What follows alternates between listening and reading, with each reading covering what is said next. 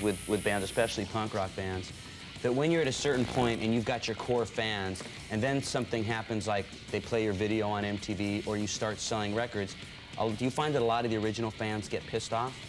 Well, not too much in our case, because I think people who come out to see us really love us. I mean, the crowds have been getting bigger, and everybody seems to like know the words and stuff like that. I don't think we're really hated at all. I mean, I think we're more loved. But it seems like some of the new bands, I know, like, certain people get pissed off, like, oh, I mean, the object, which I don't think people understand, is you do want to get a bigger and bigger fan base, right? Well, still keeping true to yourself, but... Well, I guess in a way, I mean, punk rock, to me, personally, is always about making a better life for yourself. And, you know, if you can do that without stepping on anybody's toes, then that's what it's about, you know.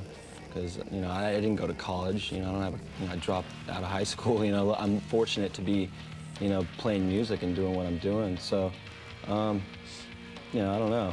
I mean, for every group of like 5 kids at a show that'll yell "sell out" at you, there's another 2,000 kids there that love your music. So it doesn't matter. It's like, yeah, they're those kids that don't like you because you're on a certain label after a certain number of years, or you're so big. It's like those people never really liked you in the first place. They're just out there to you know.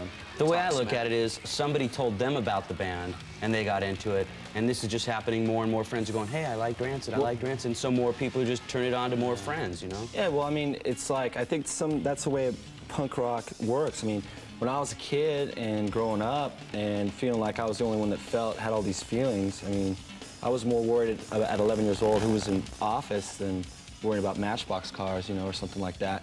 And I mean, I was listening to records like the Subhumans or Discharge or GBH or whoever I could get a hold of, and they were saying something that I felt. Now, if it still holds true, which I think it does, and if some kid in, you know, the middle of Nebraska or something gets a hold of a Rancid record or a Green Day record or an Offspring record or whatever it is and gets something from it, that's what it's all about, you know. I mean, I don't know, it's not an ego thing, it's just like, you know, putting back what you got out of it. We're going to come back and talk to Rancid, and we're going to play a video from Rancid. Stay tuned, we got more Headbangers Ball. On the ball, we're going to play a video from them in just a little bit. But before we do, with the success recently of bands like Green Day and Offspring, even though the music really never went away, does it seem like all of a sudden that the labels, instead of looking for the next grunge band, are now looking for the next punk rock band? Well, I mean, it's with everything that's good, people are going to just, like, you know, try to snatch up. It's about time. I don't know. I mean, like you said, I mean, punk rock has been there for 20 years. If you keep, you know, it's always going to be there. I mean, right now, there's a 16-year-old kid in his garage banging it out who's going to probably, you know, carry on the next wave of it. Who, you know, after Rancid and Offspring, Green Day are long gone, it's still going to go, you know, and that's the wonderful thing about punk rock. I mean, it's stood the test of time.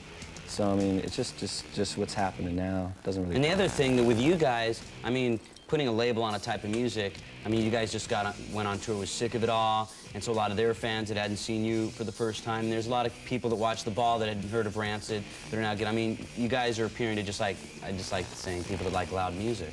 Yeah, I mean, our music is for everybody. You know, we don't want to, like, hold ourselves back and, like, restrict ourselves to a certain group of people that want to, you know, enjoy us. It's like, we're out there to make music and have fun, and if everybody else wants to enjoy it, that's fine, whether it be some jock Nimrod or, you know, the punk rock kid, you know. Now, we're going to play a video from Rancid, and before we play the video, a lot of bands don't have much say in their videos, but you guys do, because who directs the videos? Well, Tim Armstrong, the guitar player, and actually Matt Freeman, our bass player, produced Nihilism, too, you know, so everybody's got their hands in it, but Tim, you know, he gets visions and whatever, and he wants to do it the way he wants to do it, and it comes across that way, you know. I mean, that's the coolest part about it all, you know. He's very talented. I mean, the guy never went to music or video or film school or whatever. You know, he just knows what looks good. So yeah, put it on. And well, he's got an eye for things, and he's very talented, you know. And he went out and did the research and learned about how to do it, and he's doing a wonderful job. Let's play the video right now. This is Salvation from Rancid.